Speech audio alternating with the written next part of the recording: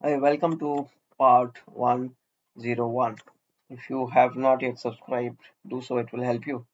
Now, let us look at this question. Your company is under audit, they need certification details. So, AWS Artifact is meant for this all certifications. No? What sort of certifications? PCI, SOC, compliance, all of such sort. So, this would be our answer. A tells you to use TAM. See, for such small things, don't call God, do it yourself. Auditor just want certification details. B, why you want the auditor to get on site into your data centers? Who asked you to do that? Now, C is a stupid option. Auditor comes and you are telling, hey boss, you should not audit. So, this would be our final answer.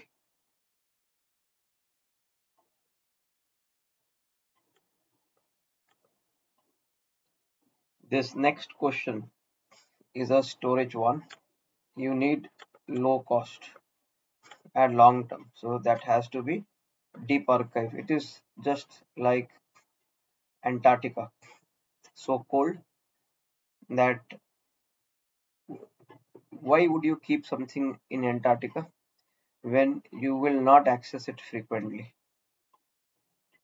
Real life examples, your bank statements, ICICI or HDFC bank statements, you can access for last 6 months. Beyond that, it is gone in the archive. It will be kept in deep archive for 7 years as per the requirement by RBI. This I am talking, these are banks in India. There would be similar regulations in US and whichever country you belong to. Snowball is not a storage solution. It is a data transfer solution. You ask AWS, they will send a box, copy your data inside that box, courier it back to AWS. AWS will put your data in the AWS account or environment you have. That is how Snowball works. Snowball is not used for long-term storage, just short-term storage. But here the question says long-term storage. MQ is a message broker service. It is for real-time communication. So it will not work. Storage gateway is used in scenarios where you have hybrid cloud. This is your on-premises. This is your cloud. On-premises. See, I'm telling you a use case. Okay, these are all real-life examples. It will help you understand concepts. On-premises, you have your disk drives. It is getting full. Now you want to use AWS S3 as storage. How will you do it? Plug storage gateway here. Get the data moving from here to S3 buckets. So this is the final answer. So let us look at this question now. You want to automatically, you take the resource when you want to release it when you don't want. Okay. What is this called? Like in recent times in India, if you see political parties, some portion of the party, they have uh, a bit of less integrity. They switch parties.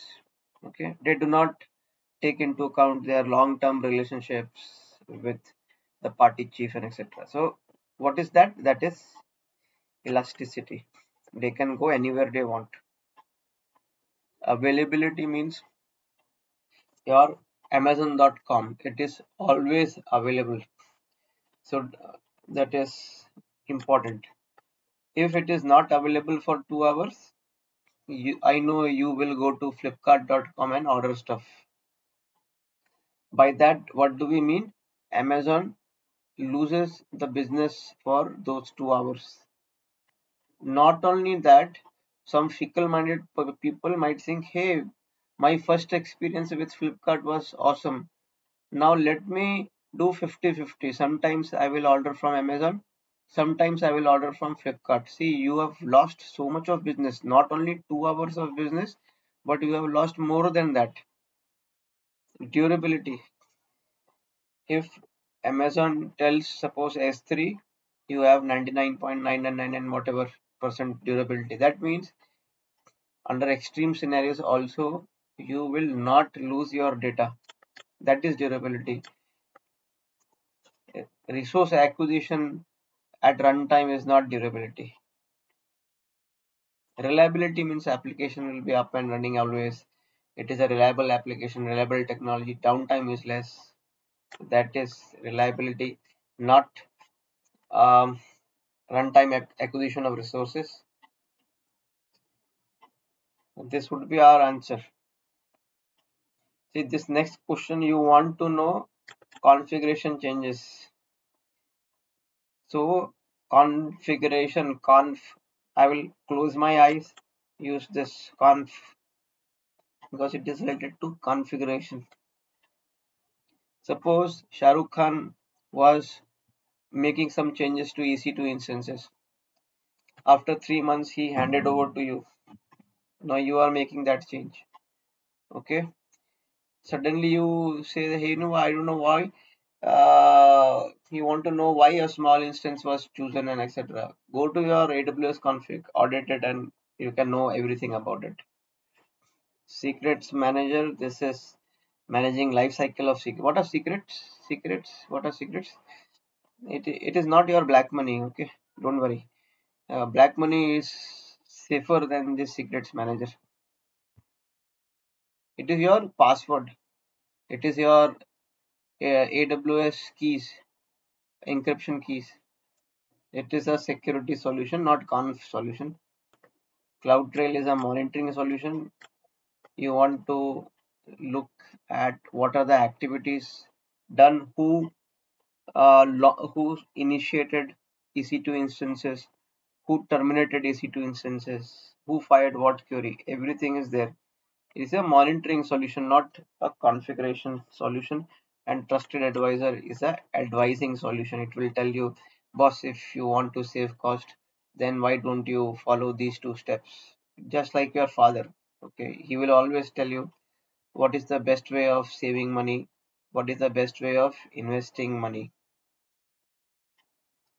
So this would be our answer. So this next question, what is recommended use case for on-demand instance?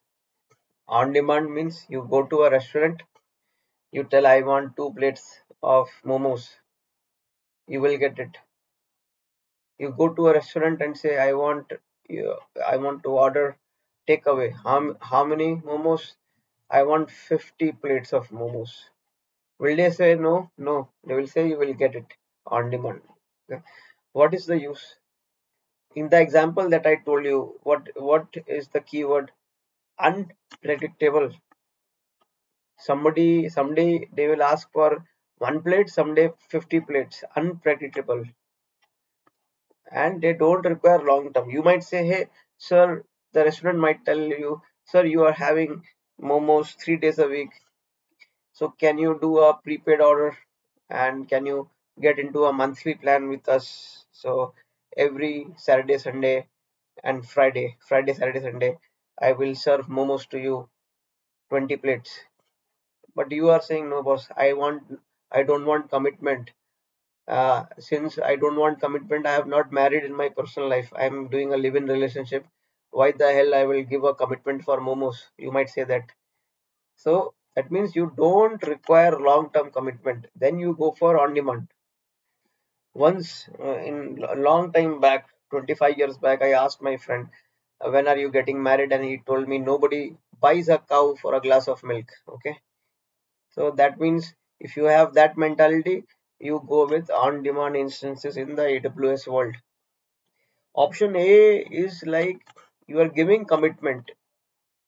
Here you can use reserve instance. With reserve instance, you have to marry for 3 years, or at least 1 year you have to marry, man. Marry means you have to sign a contract. I will use this service for 3 years. Option B, just think about option B. What type of instance will you use? You will use spot instance. Spot instance is what? Boss, if you are a student, students anyways don't have money unless your father is rich. What will you do? You have to do your final year project, or if you are doing project each year, then what will you do? You will go to AWS and say, can you give me an instance in say 5 paisa per minute, and you bid. Then AWS, they say, okay, I have these instances free, why don't you take for 5 paisa per minute? You take it. But after you use for 2 hours, somebody else told, okay, AWS, give me an instance for 20 paisa per minute. So AWS will tell you, hey boss, you are paying 5 paisa, somebody else is giving 20 paisa per minute. You stop your work. That means you should be able to afford interruption. That is spot instance. D is saying a workload that is expected to run for longer than 1 year. Again, here what you have to use? Commitment. Commitment. You have to marry. Live-in relationship will not work. You have to marry now. So you can use AWS reserved instance. Reserved instance, you will also save 72%. Just like marriage men. Now the girl and boy will stay in the same apartment. They will share the food expenses. They will share utility expenses. So obviously, post marriage, it is cheaper. Okay. In India, it is not cheap because the girl's parents will have to spend a lot of money for marriage and etc.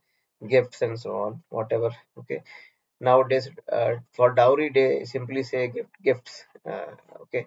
And guy also will have to make a lot of changes to his house too, so that the girl can come in, live comfortably. He should have all luxury items. That is how you can start a good married life. This is our answer. Now this next question. See, you have application which is there on EC2 instance, and there you are saying that, hey, there is a sudden increase in demand. And so what do you call it? A sudden increase in demand. The company wants to ensure application responds to the demand. That means Amazon.com, at 1 p.m. there are 100 customers. At 2 p.m. suddenly, I don't know what happened, 100,000 customers came. So EC2 instances, more should be spawned. What is that process called? It is called AWS auto scaling. Why we do that? To optimize performance and cost. Optimize performance means, boss, I want your business. I don't want to make the system slow and you are waiting for buying something. I want your business. So that is optimizing performance. And cost, because if I give you an instance immediately, I can get your business, I'll earn more revenue. Because if I lose that opportunity, then it is expensive for me, boss. For me means Amazon.com or any business. Okay, this is process is called auto scaling. Compute optimizer, how it is different from auto scaling? Compute optimizer will tell, okay, boss, you have taken a big EC2 instance, go for a small EC2 instance. It will not tell you about number of EC2 instances. If you want, this use case is number of EC2 instances, and that's why auto scaling will fit in, compute optimizer will not. AWS cost explorer, it will give you details about cost. Who is asking about cost? Is that the use case? Cost is not the use case. Now you might say, hey, it says lowest possible cost. No, boss, at the lowest possible cost, what should happen, what service you should use. And then we have well architected framework. See, everything we do, it is under well architected framework only. This it has 6 pillars. If you are a solution architect and you don't know well architected 6 pillars, then you will be shot in the interview, boss. All your designs should make use of this framework. And let us look at this next question. See, again, reports, security and compliance reports. Only one service, man. This is the service. It talks about compliance reports. Simple. Okay, this is how it works. You can download the reports. I'll give you a story. I was working for a client. The client told, okay, boss, you are going on AWS. How can you assure you are SOX compliant? Then I told, okay, I'll pull this report from here and I'll show you the environment that we are creating in the AWS infrastructure. This would comply with your SOX compliance or whatever is your regulatory requirement. So this artifact will work. CloudWatch is a monitoring solution. We don't require that. AWS config is a configuration audit requirement, and AWS Audit Manager is used for risk and compliance assessment, not the report. So this guy will not tell you the report. Don't get confused between this and the other service we spoke. Okay, this guy will not give you reports. Audit manager is just like your manager. He will give you some gyan and knowledge and get away. No concrete work, no hands-on work, nothing. He will hand you one PPT, one document. That's it, man. If you have not yet subscribed, do so.